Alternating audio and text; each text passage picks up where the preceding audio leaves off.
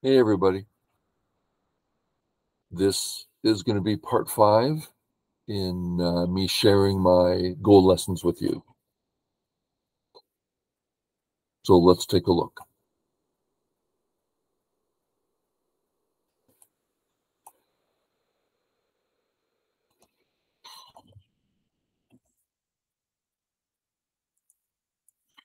Standard stuff.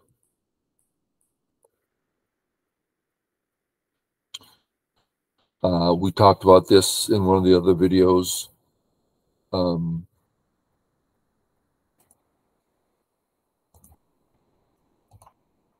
this is fine if you don't want to develop the top, if you just want to stabilize. But here, black likes developing the top, so this is better. But here, this white honey is not good, but I felt unsure how to punish. A's clearly too aggressive, but it does threaten to kill the corner. So I spent time, I've faced this move a number of times, and I've spent time trying to think of, well, if I cut, is there a way this is, big punishment? Now I'm about to kill the corner, and I'm about to, the short of it is, white ends up getting a super thick group, and it's just not worth it. So yeah, A's no good, but I give it a try. B one would think is the obvious move, but I was concerned about the cut. But he's like, just don't think about it, just honey. That's like that's how useful the honey is. And I'm thinking, if we can't play B, should we back up to C or D or something? No, just honey. Okay, so that's all obvious and clear. Sometimes I like to just get reminded, yeah, go ahead, play the move you know. Okay, good. Here, I struggled between A and B. B's the obvious move in that it makes me strong, finishes the shape, makes me strong. But one always wants to do all one can. So I'm thinking, can I press at A? Am I then doing more? And he showed that if we just make this black-white exchange, white's shape, white's position is really thick and excellent, and I have to come back. So that's no good. And if I play this move, my shape is excellent. Now, he had a lot to say about making proper shapes. And we'll see a little bit of that really soon. But it's in his mind, it was tremendously important to make good shapes. So let's take a look at this shape thing here. And we'll look at if white continues. Okay, so we'll both do all our stuff here. Okay.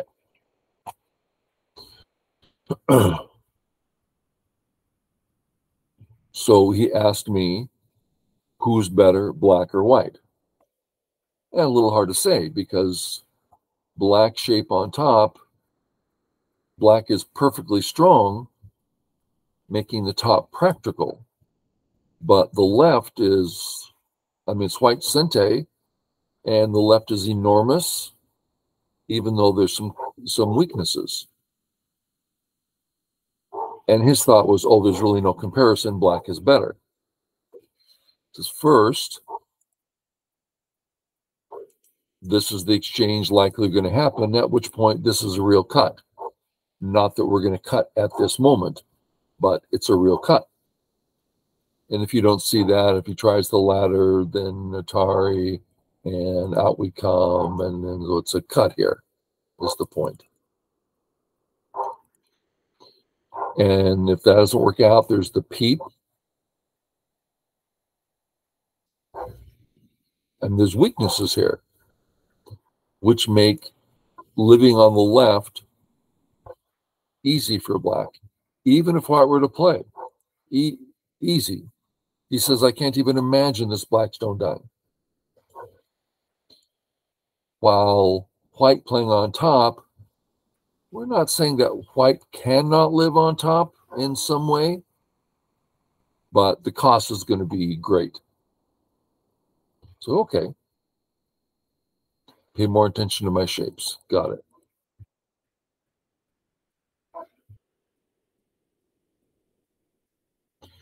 So black should be playing here. Now, for white, now this isn't the game. This is if black played appropriately.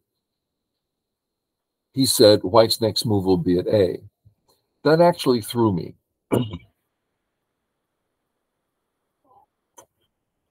The reason it threw me, well, the real reason it threw me is my lazy thinking.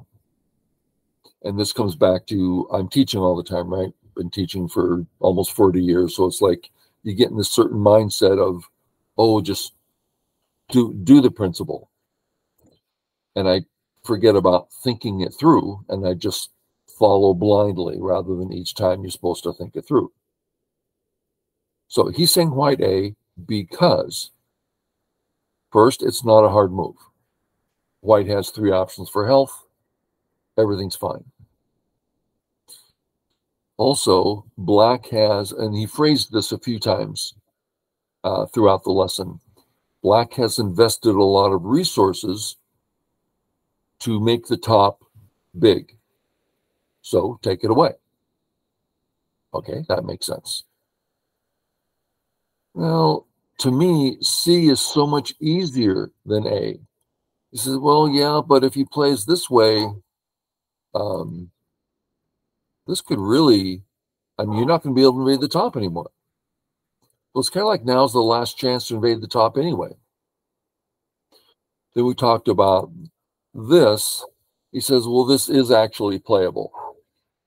It's more like, do you want to battle Moyos or live inside his Moyo right away? He says that he thought A was bigger, but that B was playable. So a lot of interesting things there for me. Okay, I pressed, and white haunted, which white shouldn't.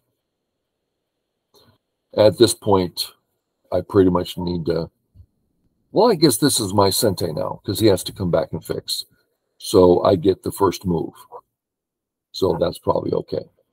But I cut, because I'm seeing a whole bunch of white problems. And I'm not sure I see that in black shape.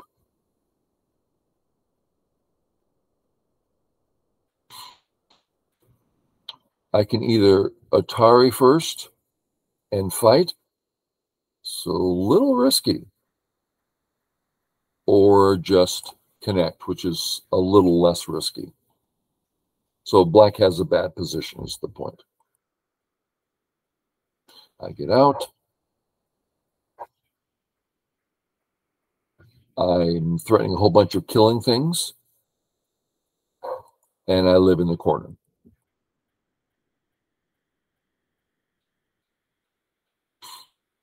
I fix my shape. And now this position and the positions coming really changed. This isn't something I knew. This is a different way. I don't look at the game this way, but I should. Yeah. I tend to look at moves like A. Black's getting profit. Black is attacking white. As white comes out, black runs easily. Doesn't that sound good? That sounds great. He says no. First, white's points on top are going to be quite minimal, especially when you consider the end game that black has. It's just not impressive. Says, so what you want is the habit of running from your weak group. So run out. And if white comes out, just it's not a settled group yet. Run from your weak group. Run from your weak group.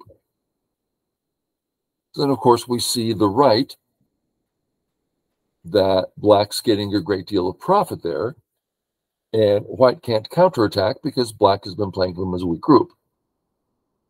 Now, I know play from your weak group, but in fighting, I tend to think of the B stones as linchpins.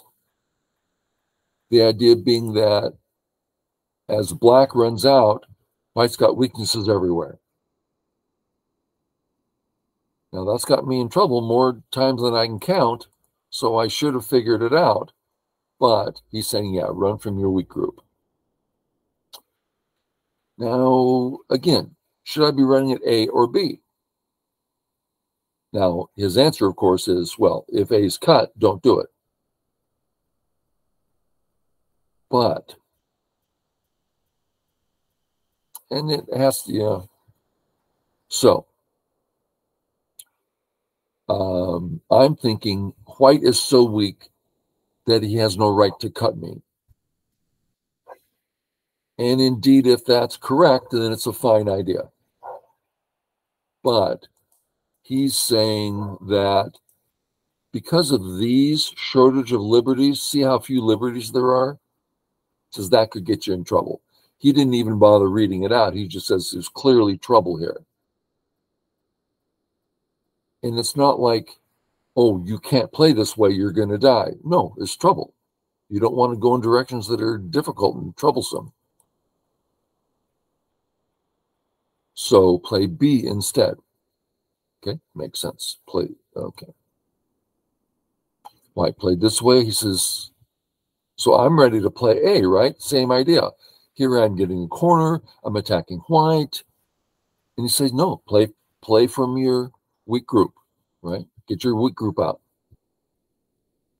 He says, and don't worry about this because the points, again, the points are really small for white. Don't worry about the points. Weak groups don't make a lot of points. So you see this over and over, this thing I'm trying to get. I always wondered, I've never been good with playing on my center groups. When is it important? When is it weak? When is it strong? There's a lot of questions there. So when he says, play from your weak group until it's not weak anymore. So, okay. I did play here. I'm out. A and B are both fine, but only because you have to come back and save the B cut.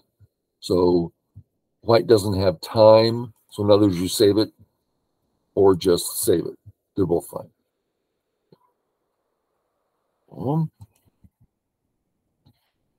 And now we're left with, here's the linchpin thing again. My D group is not about to get surrounded. I've got lots of running possibilities. So, shall I start moving my C stone out? This white has no eyes over there. See the thinking? My D group has so much room to run. How about I start a fight? Rather than, no, play from your weak group. A might get cut, so play B. I'm like, oh, that's different for me. Not just that, but then he adds, and then finish up. I'm like, okay, I'm not used to thinking that way. Okay. Even though I played this still, but only because it's so big on the right. Okay, we continue. Here, check out a few moves. This finishes everything up and is really big on the right. Well, is that true or not true? It's large scale on the right, but white can still just live there. So, and the C group is strong now, and the corner's fine. So there's no reason for A. He says, if you're going to play there, I would just assume play D. That's much more practical. Well, okay. But all that aside, you should be playing B, obviously, which is what I did. Now, A's the normal move. Notice that B is further into his moyo, his left side moyo, and still safe. But I so rarely play B, it didn't even cross my mind. But we'll see it again in a moment. Here, my first thought, I don't want this, right? White's getting a massive area. So I want to save my stone. How do you do that? Well, it just so happens there's a strong white stone there. So contact the strong stone.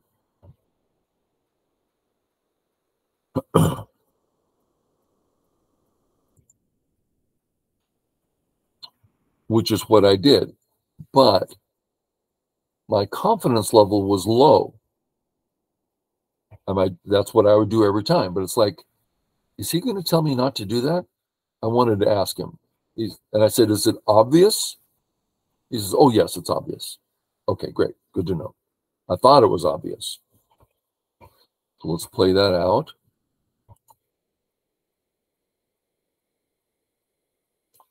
Okay, so check this shape out. It's your basic black is proceeding to live. Okay, now let's do it again. Do it this way. More room to live.